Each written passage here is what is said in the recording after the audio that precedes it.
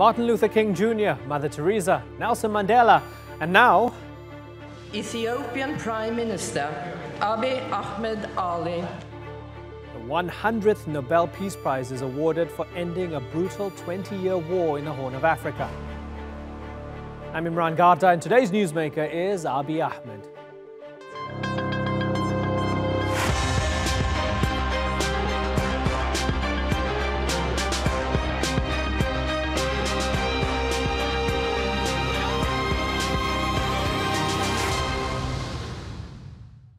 For 2 decades, Ethiopia had been fighting a war with a bitter foe next door. Then came Abiy Ahmed. Hailed as a great reformer, the Prime Minister did what so few expected he could: end his country's conflict with Eritrea.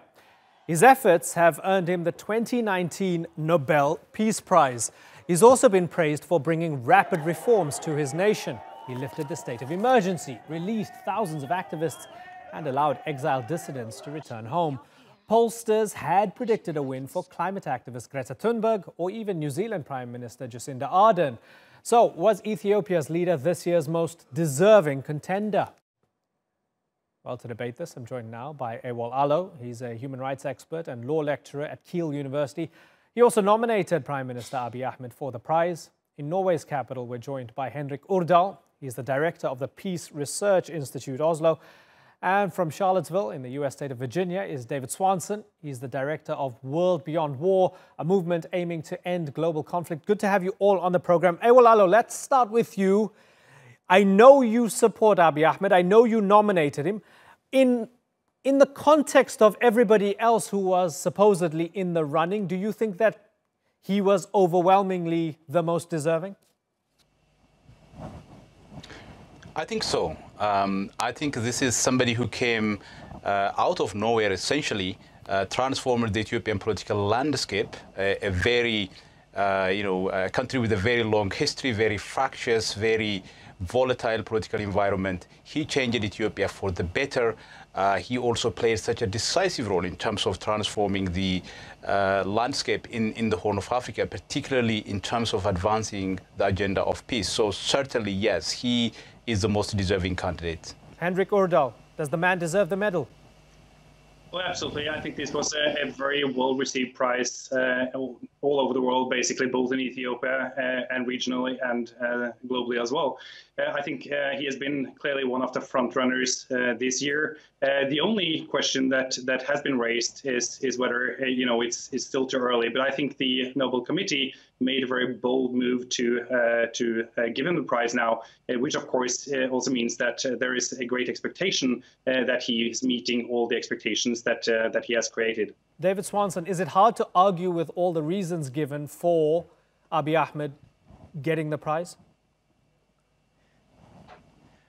Well, he's certainly more deserving than virtually any other president, the president of the United States or Turkey or anywhere else. He's, it's not as good a prize as ICANN was 2 years ago, the campaign to abolish nuclear weapons. The prize was set up to fund peace activism, activism for the abolition of war. I don't know that he needs that funding, but as a president, a prime minister who's come in and conceded territory at risk to himself, has survived an assassination attempt, has made peace something bold and courageous rather than war, he is certainly a far better choice than we might have seen. Yeah, well, with the Nobel Peace Prize, controversy is rarely far away. And when you look at some of the previous winners, it's easy to understand why. Barack Obama had only been the US president for 9 months when he picked up the prestigious accolade.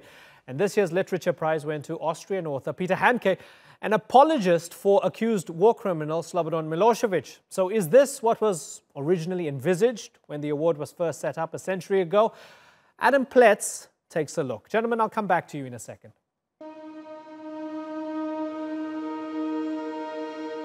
The Nobel Peace Prize is perhaps the world's most prestigious award.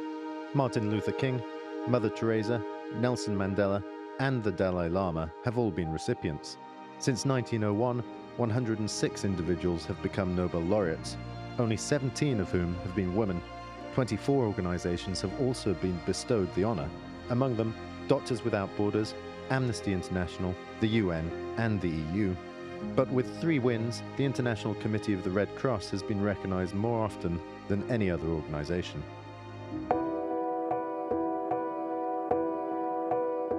Swedish industrialist Alfred Nobel bequeathed his vast fortune to set up the Nobel Prizes, which were first awarded in 1901. If it's ironic that Nobel became rich through the invention of dynamite and weapons sales, then it's perhaps fitting that the prize that bears his name has had its fair share of controversy. When US Secretary of State Henry Kissinger won in 1973, the New York Times suggested he was the Nobel War Laureate. Other awards have been premature at best. Yasser Arafat, Yitzhak Rabin, and Shimon Peres never saw a settlement to the Israeli-Palestinian conflict. Aung San Suu Kyi's failure to condemn the repression of the Rohingya people prompted calls for her prize to be revoked. But the Nobel Committee says a prize is for past achievements and is held for life. Barack Obama was awarded the 2009 prize after only 9 months in office and little to show for it. To be honest, I do not feel that I deserve to be in the company of so many of the transformative figures who've been honored by this prize. But many believe the Nobel Committee's biggest mistake was not an award made in error, but rather one that was never bestowed.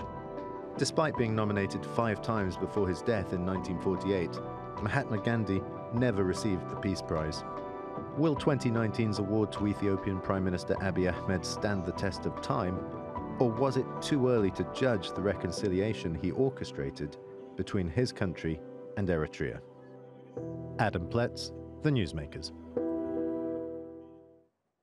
Let's go back to our panel now. Henrik Urdal, lots of questions about it. Is this maybe just a nice story we tell ourselves and we award these medals and we talk about peace? And yes, there are other facets to the Nobel Prize for literature and different scientific endeavors and so on. But does it really make a difference, especially when it comes to the Peace Prize? Because the track record doesn't seem to suggest that. Well, I think I don't quite entirely agree with that. I think there are some cases where the prize has definitely been instrumental in making a difference in processes, and I think this year's prize is going to be measured along the same lines. I think the prize in 2016 to Santos really made it possible for Santos to push ahead with the peace agreement with FARC in Colombia. And I think it probably meant a difference in terms of making sure that that process didn't derail. Whether this prize is going to stand the time as well as some of the other prizes is still unclear. I think it's quite clear that Abiy Ahmed needs to deliver on internal developments. He needs to deliver on democratization. He needs to deliver on developments in the region. And there's a lot of pressure on him, but this prize also means that he will get the international support for these processes. And I think that it is possible that he can actually deliver on these promises. Okay, fair enough. But then again, while it might be great for Juan Manuel Santos's CV to have the Nobel Peace Prize, the situation on the ground right now in Colombia suggests that that peace could unravel, and his successor is a president who doesn't like the FARC very much and doesn't like the peace deal, right? So again, it's almost as if to say, well, Santos did his best, but will it actually be sustainable? We don't know. Do you accept that, Henrik? No, absolutely. I do accept that. And it's, of course, difficult to know exactly what the situation in Colombia would have been without the Peace Prize. Of course, if we had no peace agreement at all, it probably would not have been any better than today. So it's always difficult to sort of second guess what the development would have been in the absence of things like this. But I do hope that this is a prize that can make a difference. But of course, if you're going to give the prize only for past achievements, it becomes a sort of uncontroversial and perhaps toothless prize in the end. Okay, and I guess David Swanson, the most extreme example of the aspirational element of the Peace Prize was when it was given to Barack Obama when he hadn't done anything yet, right? You would think so, yes. But then remember that Dr. Martin Luther King, who you began your piece with as the quintessential prize winner, he turned against the war on Vietnam after having received the prize. And I think the difference there is that he was not a politician, he was an activist. When they gave the prize to Mayreed Maguire, she began to spend year after year after year working nonstop with that prestige and that money toward peace and disarmament and abolishing war. So give it to an activist who's done great work in the past year, and maybe they will do great work for many decades to come. Good points. Awol Allo, peace with Eritrea, the release of political prisoners. Medemer, I hope my pronunciation is correct. It was in your letter to the committee. It's also something that is spoken of very fondly in Ethiopia, the kind of overriding philosophy and of sort of inclusiveness that Abiy Ahmed has infused in his leadership. It reminds me of the philosophy of Ubuntu in South Africa. He's done all of these things, but we saw a big test very recently when there was a possible coup attempt, a possible assassination attempt. It shows that a lot of people in Ethiopia are not happy with what he's doing. Tell me how big of a test he has ahead of him now that he's made these reforms, he's made peace, and he's got the Nobel Prize, but is he really in the clear? I think there are two really distinct issues here. One is Ethiopia itself and the transitional process that he is leading in Ethiopia. And I think it's important to understand just how complex the Ethiopian state is. It is an empire that consists of something in the area of 80 different nations, nationalities, and people held together by force, all of whom have very different claims, very different experiences, and very different visions of the future. In order for Abiy Ahmed or any single individual to bring together all those different views and different perspectives in a context of democratization where everybody is now allowed to say whatever they want and make whatever claims they wish, is going to be very difficult. And I think the challenges that Ethiopia is going through, particularly in terms of maintaining law and order, a huge number of people that are displaced, although they are now resettled again, that is very much, I think, part of the broader package of reforms and transition that also resulted in some unexpected outcomes. But I think on the question of peace and the commitment of the Prime Minister to peace, I think he has a very solid record when it comes to that. The fact that he took some serious personal risks in terms of changing the political landscape in Ethiopia, opening up the political process, pardoning political prisoners and allowing those who were designated as terrorist organizations to come back and participate in democratic politics. Those are all risks that he took for peace. But most importantly, I think what he is doing at the regional level in terms of kind of changing the image of the Horn of Africa, which is seen as kind of highly volatile region. So when he was appointed as a prime minister, in his inaugural speech, the first, and I think one of the most important foreign policy statements he made was unconditionally accepting the Algiers Peace Agreement and the decision of the Boundary Commission, which actually gave Ethiopian territory, or at least what was until then Ethiopian territory, to Eritrea. That was a huge compromise as an Ethiopian leader, and he did that for peace at great personal risk to him when there were some very significant and powerful elements within the Ethiopian government who were opposed to that at that point. I think beyond Eritrea, what he has done in terms of bringing various actors in the region together, so the tension between Eritrea and Djibouti, Eritrea and Somalia, Somalia and Kenya, in South Sudan, most recently the deal between the Force of Freedom and Change and the military junta in Sudan.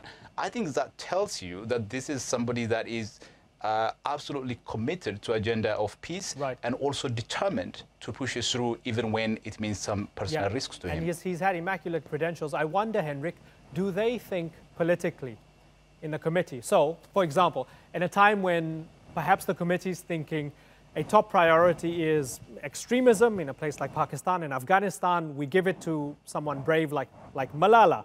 At a time when we want to, North Korea is threatening nuclear weapons, we give it to the disarmament committee, those scientists and so on, are they thinking that the lesson from Abiy Ahmed is that maybe the Israelis and Palestinians, maybe the Indians and Pakistanis and others can learn something from this man, and that's the top priority? Do they think politically and strategically like that?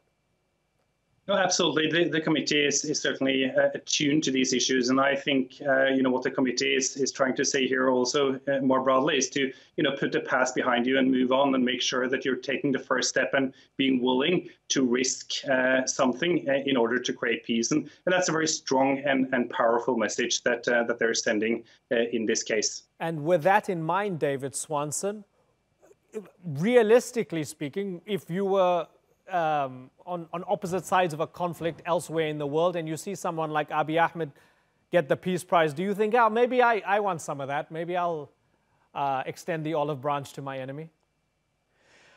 Well, one certainly hopes so, and I certainly hope that a message reaches Western governments, where that prize to ICANN 2 years ago was not just a message to North Korea. It was for a group that was working against the desires of Western governments, which is very unusual for the Nobel Peace Prize. And here, I would love the message to be received in Washington and other Western capitals. Stop selling weapons to countries waging wars in the name of democracy and start giving actual humanitarian aid with no strings attached to places that are actually acting out democratically and for peace. I would much rather see US dollars and European dollars going to a place like Ethiopia for the cause of peace and democracy, rather than more and more weapons for the rest of that region and the Middle East, in the name of democracy, which nobody takes seriously. Okay, very finally, Awol Allo, let's sort of put aside the analytical hat for a moment. How proud are you? I'm very, very proud as an Ethiopian and also as an African. And I think in order for an African statesman, a very young, dynamic individual, to come out of nowhere, change the political fortune in his country, and also change the image of a region. And I think that is a very proud moment for us as Ethiopians, but also as Africans. As you know, while people within their own corner, within their own specific regions and towns, they could have differences on all sorts of little details and policy issues. But I think there is also a bigger picture here in terms of how these recognitions are awarded to people in different parts of the world. This used to be a highly Eurocentric award. I think the fact that it is progressively moving towards also recognizing other people in other cultures, I think that is a very important move on the part of the committee. I, as an Ethiopian, feel very proud and happy. Right. And Henrik Urdal, to those naysayers and cynics and critics, I'm one of them, right, who feel that maybe the prize is not fully fit for purpose because a lot of our idols who have received the prize in the past have broken our hearts, have let us down. There's still hope because of what?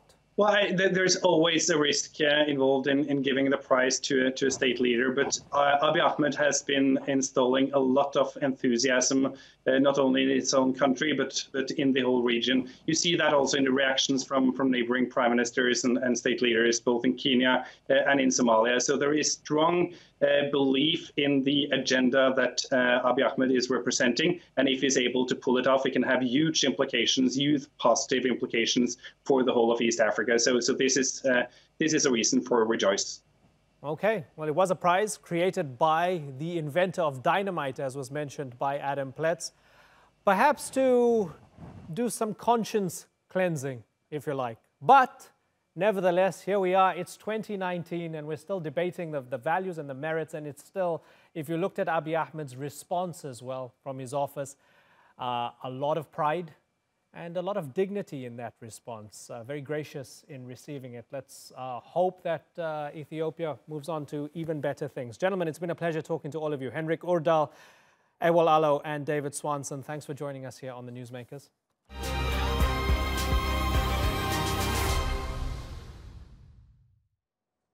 Well, a previous, more controversial winner of the Nobel Peace Prize is Myanmar's de facto leader, Aung San Suu Kyi.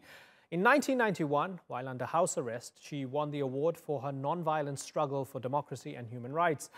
But in recent years, there have been calls for her to be stripped of the title after failing to stop a brutal military crackdown against the Rohingya ethnic minority group.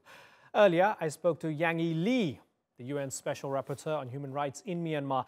I asked her if she's seen any improvement for the Rohingya since the crisis erupted 2 years ago.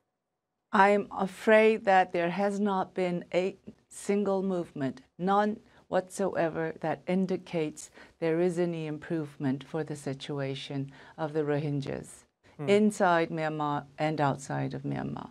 Now, recently, a 5-year-old child was among 30 Rohingya who were arrested in Myanmar. They were trying to get to Yangon.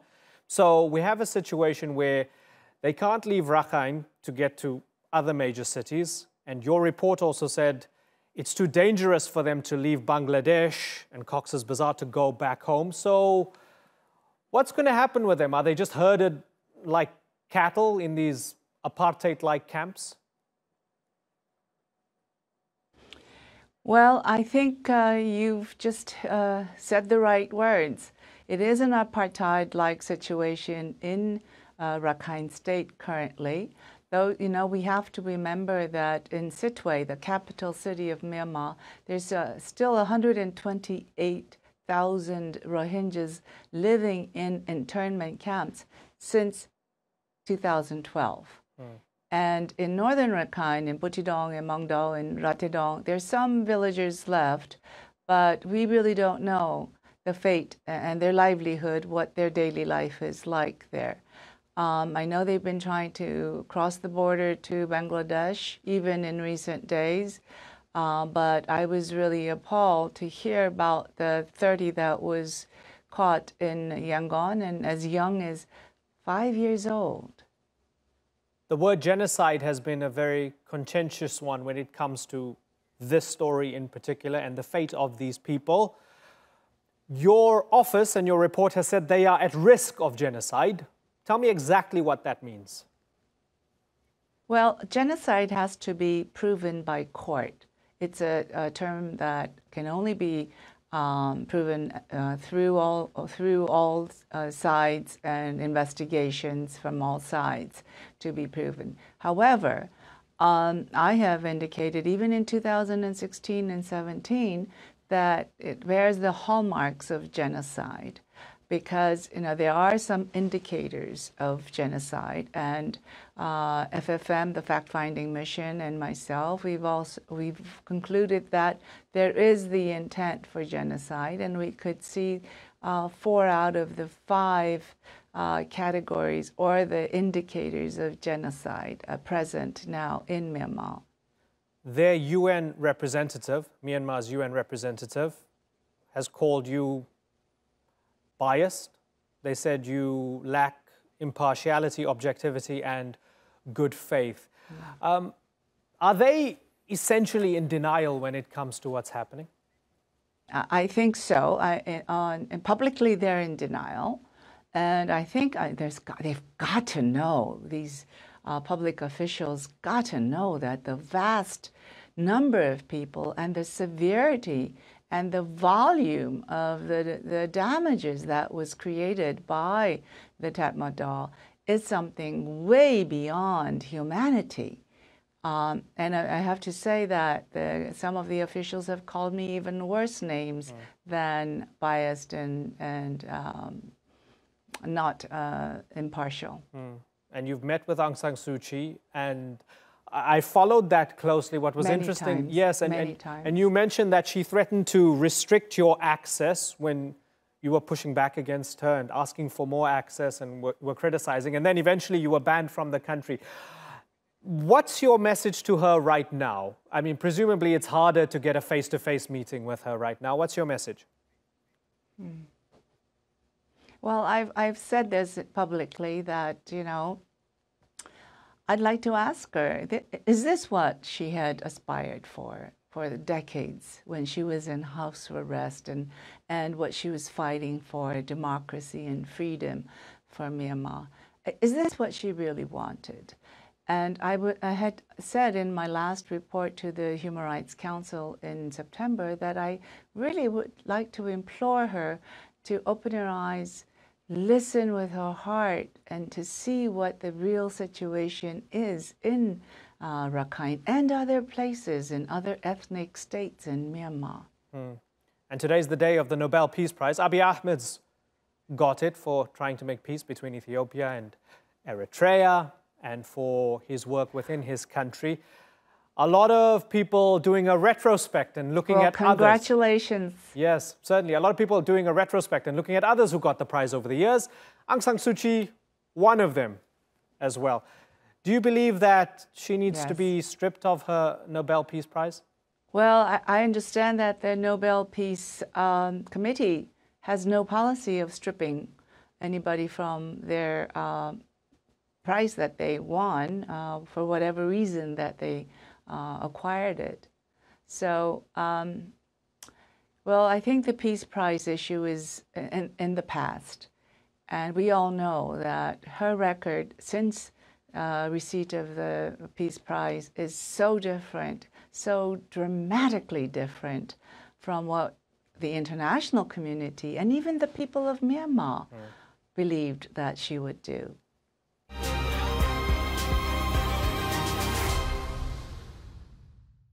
And that is all for this edition of The Newsmakers with me, Imran Garda. Check out more of our stories on YouTube, Facebook and Twitter. Remember to like, follow and subscribe. Until next time, thank you for watching.